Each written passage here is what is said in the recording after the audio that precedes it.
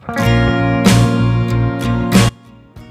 Friends, हामीहरु फेरि आइसक्यौं एउटा अर्को भिडियो लिएर र आज चाहिँ हामीले फर्स्ट सेमिस्टर इन्जिनियरिङ फिजिक्सको केही इम्पोर्टेन्ट नम्बरिकल क्वेशन लिएर आएका छौं, जुन क्वेशन चाहिँ हाम्रो 2075 को एक्जाममा चाहिँ सोधिएको थियो।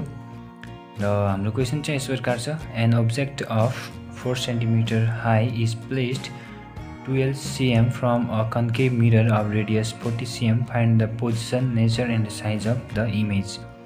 भन्ने चाहिँ हाम्रो यसबाट चाहिँ पोजिसन अफ इमेज, नेचर र त्यसको साइज चाहिँ हामीले पत्ता लगाउनु पर्ने छ। सो हामी चाहिँ सोल्युसनतिर अगाडि बढौँ है। सोल्युसन पहिला चाहिँ हामी दिएको कुरा लेख्ने छौँ, गिवन दैट भन्ने, अनि हाम्रो चाहिँ के दिएको छ त, हाइट अफ अब्जेक्ट दिएको छ पहिला हाम्रो,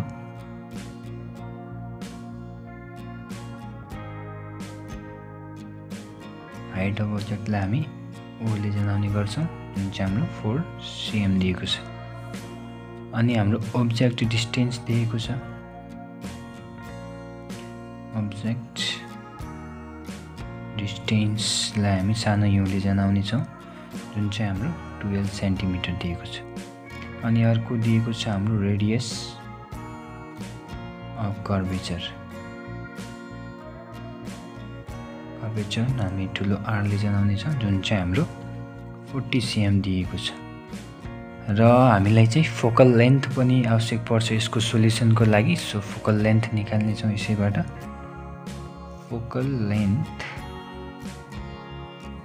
यानी सानो f इक्वल्स टु हाम्रो r/2 हुन्छ, जुन चाहिँ हाम्रो 20 cm भयो। त्यसपछि हाम्रो निकाल्नु पर्ने छ साइज अफ इमेज, जसलाई हामी I ले जनाउने गर्छौं, अनि इमेज डिस्टेन्स जसलाई हामी सानो v ले जनाउने गर्छौं। र अब यसलाई सोल्युसन गर्नको लागि चाहिँ हामीसँग एउटा फर्मुला छ मिररको,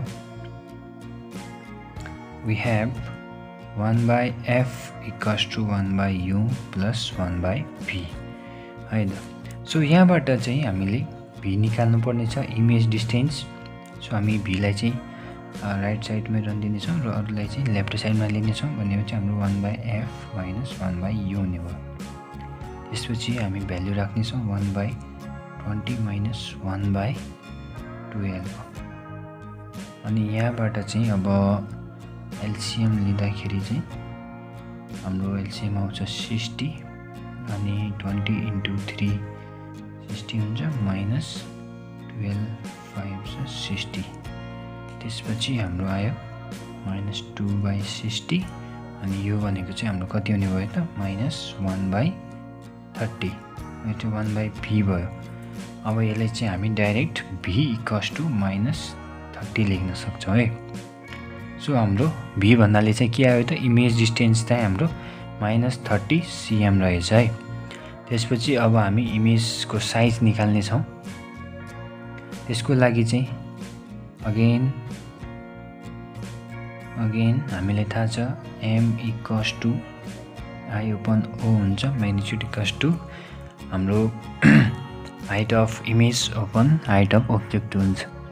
र यसलाई चाहिँ हामी v/u पनि लेख्न सक्छौं m लाई, अनि I/O भइहाल्यो। त्यसपछि अब यिनीहरुको भ्यालु पुट गर्दाखेरि चाहिँ हाम्रो के हुन्छ त, v को भ्यालु चाहिँ -30 छ, u भनेको चाहिँ हाम्रो 12 छ, अनि I चाहिँ हामीले निकाल्नु पर्ने छ, अनि O चाहिँ हाम्रो 4 छ है। अब यसलाई सोल्युसन गर्दाखेरि चाहिँ हाम्रो I इक्वल्स टु आउँछ लगभग -10 सेन्टिमिटर। सो यो चाहिँ हाम्रो के भयो त, हाम्रो इमेजको साइज भयो है, हाम्रो चाहिँ -10 सेन्टिमिटर रहेछ। सो देयरफोर हाम्रो इमेज चाहिँ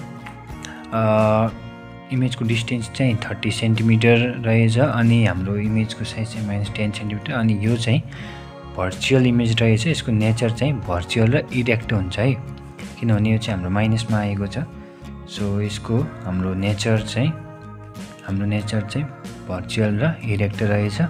अनि हाम्रो चाहिँ यसको साइज चाहिँ हाम्रो -10 सेन्टिमिटर आयो अनि यसको डिस्टेन्स चाहिँ -30 सेन्टिमिटर आयो है। सो यति नै यसको सोल्युसन हो। ओके।